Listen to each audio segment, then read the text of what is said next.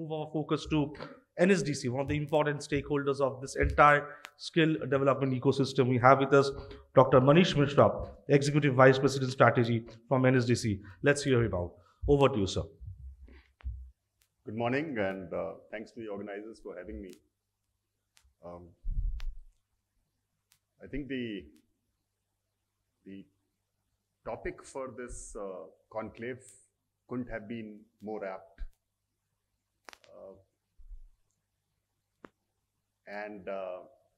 We recently handed over our G20 presidentship now to Brazil, and what we have done over last 1 year in terms of deliberating upon various aspects of education and skilling that needs to be looked at in order to make sure that we prepare the workforce which is industry ready.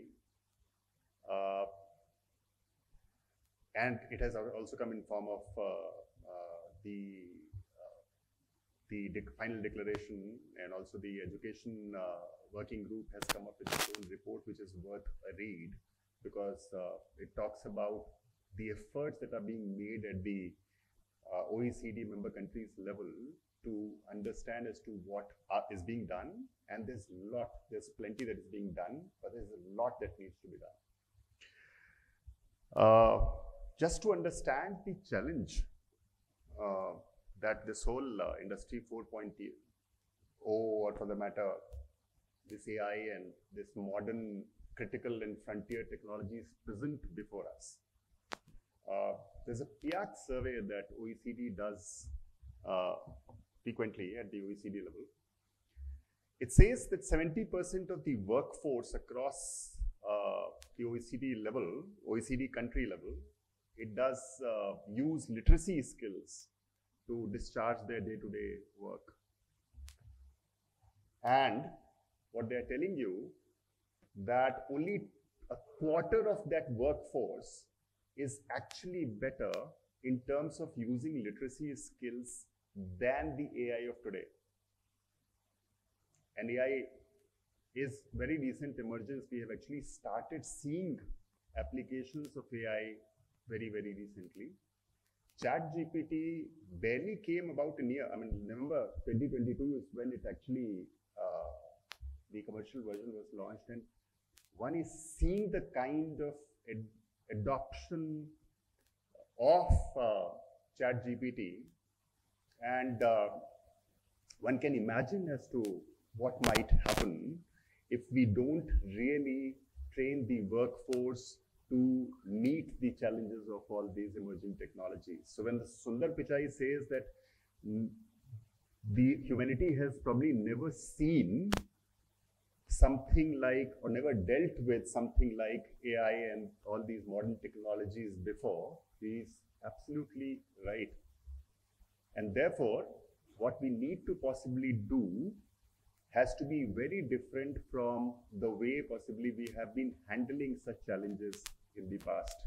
So there's hardly anything to guide us as to what we should possibly do. Just to give it a structure, maybe I thought, how can this academia, industry, and governments come together in order to meet this challenge and deal with it, and also prepare our workforce effectively in this situation that we are in. I thought there are 4 things that possibly need to be looked at. One is this policy, and thanks to Professor Rajiv Kumar, he talked about this policy framework of NEP, which actually gives you a very robust framework wherein various actors can come together. National Credit Framework has also come in to operationalize this whole NEP. Now we are seeing spurt of efforts like NHEQF and National Curriculum Framework and Credit and Curriculum Framework that has been published and is right now in public domain for people to comment upon for UG and PG. So that is happening on the policy front. The whole governance front, wherein you need possibly to have programmatic interventions that prepare people. And one should actually start with something like pre-secondary education itself, because you're talking about a country like India where the outcomes of education need to be much better than what it is right now. There's a lot of effort that is being put in place. Gujarat in particular is doing a lot of work, and this whole Vidya Samiksha thing that one had seen quite a few months ago, that was a fantastic work that was being in that direction. And this Samagra Shiksha, the way it has been revamped and being taken to the schools, I think is also a very important step in that direction. What possibly needs to be done more is in the area of the post-secondary education, where the skills need to come up in a big way and a more institutionalized way. And I'm sure AICT is doing a lot of work there. We're talking about stitching together curriculum along with the industry and giving a lot of flexibility to the institutions to stitch up programs that are actually in the rooted in the reality of the industry and business today. I think it will take some time, but our institutions would, given the kind of regulatory framework and the guidance that is coming from all the way up, and also the kind of work that is being done in this area, would actually help institutions build things that are actually in the right direction. The second thing that I wanted to talk about is research, and that probably is very, very critical. And we actually got to know about various initiatives that are being taken all around the world. For example, in Australia, you are seeing some 6 trailblazer universities that are coming together, pulling the resources in order to create a body of research that can be used by the institutions to stitch together the programs. And that is actually being done in the active collaboration with the industry. Singapore, again, presents a very good example where you're talking about, they're saying that the entire economy can actually be looked at in 3 buckets, wherein you have a care, digital, and green economies. But they're saying they're not only verticals, they're also horizontal. So all the 3 actually need to be taught as part of every single program, right? So you look at them as various industry verticals, but this also constitutes a horizontal, and the curriculum is actually being drawn up in such a manner in order to do this. So while we're talking about technology and preparing the workforce for the future, for this technology, we also cannot keep our eyes away from this whole climate thing that we are talking about. So this also needs to be made part of every single curriculum, is what the need of the hour is. In addition to this, what also needs to be done is the kind of work that many of these non-government organizations are doing. So while we're talking about, on one hand, creating a huge public digital infrastructure in order to make learning available and at people's disposal, they can actually learn wherever they are. At NSDC, we have put together a massive platform called Skilled India Digital. And that is putting together a variety of content from all across to enable the learning, and you can actually learn at your convenience wherever you are. But at the same time, a lot also needs to be done in collaboration with a lot of other institutions that are working at the ground level, right? So their experience needs to be leveraged. There's quite a few organizations that are working in this area. Cavalier Education is one. Piramal is doing quite handy work in this direction. There's certain institutions that are working in the higher education space also, which need to be leveraged.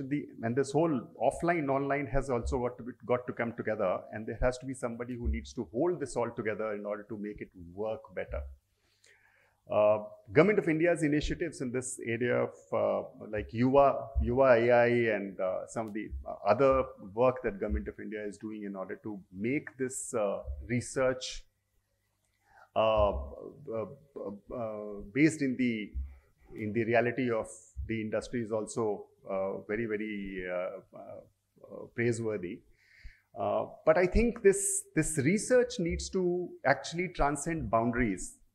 The challenge is such that no country alone can actually handle this, and therefore a lot of effort at the level of various fora need to be taken up, and this has been the spirit of the leaders' declaration also at the G20, when we are saying that we need to pool resources. We have made a beginning by saying that we will identify the skill gap at the G20 level and also try and understand as to what we can possibly learn from each other in order to put together the knowledge that has been gathered separately by all the member countries. And that kind of effort is actually, so in that context, I would say that it's not only about one government, it's about multiple governments coming together and pooling their resources and knowledge, etc., in order to create a body of knowledge that everybody can benefit from.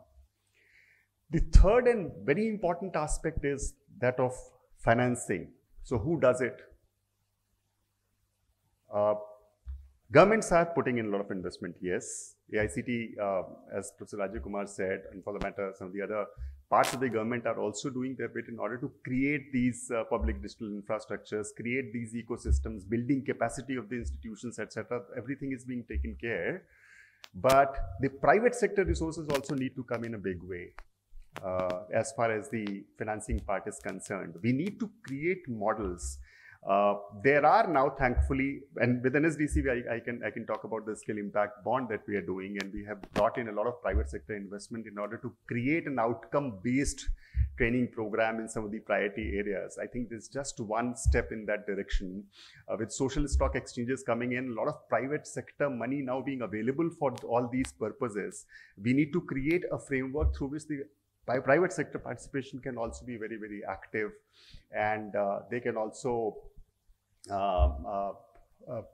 participate in this massive initiative of skilling people for the needs of the future. So that is one prescription that I have in mind, and I'm sure these are early days, and a lot of these models will expand and evolve, and you would in future see that the private and public sector, given the kind of regulatory framework that we now have, and the facilitative role that the government is now playing, coming together and working cohesively in order to take on this challenge in a massive way. So with this, I will pause and let's put together our brains to finding solutions for this future, because this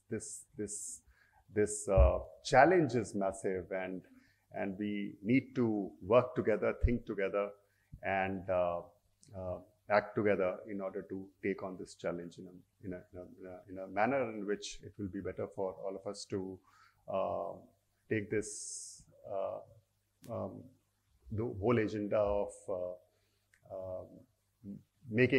creating India a $5 trillion economy and way beyond that. So yeah, so the challenge is massive, but at the same time, I think we all have the capability to ensure that we sail through. Thank you. Thank you, Dr. Maneesh Mishra from NSDC. Yes, challenges. There are challenges, huge challenges, but it reminds me of what Honorable Prime Minister says, that let's see our challenges as an opportunity. That day I was having a discussion with the former Defense Secretary, Government of India.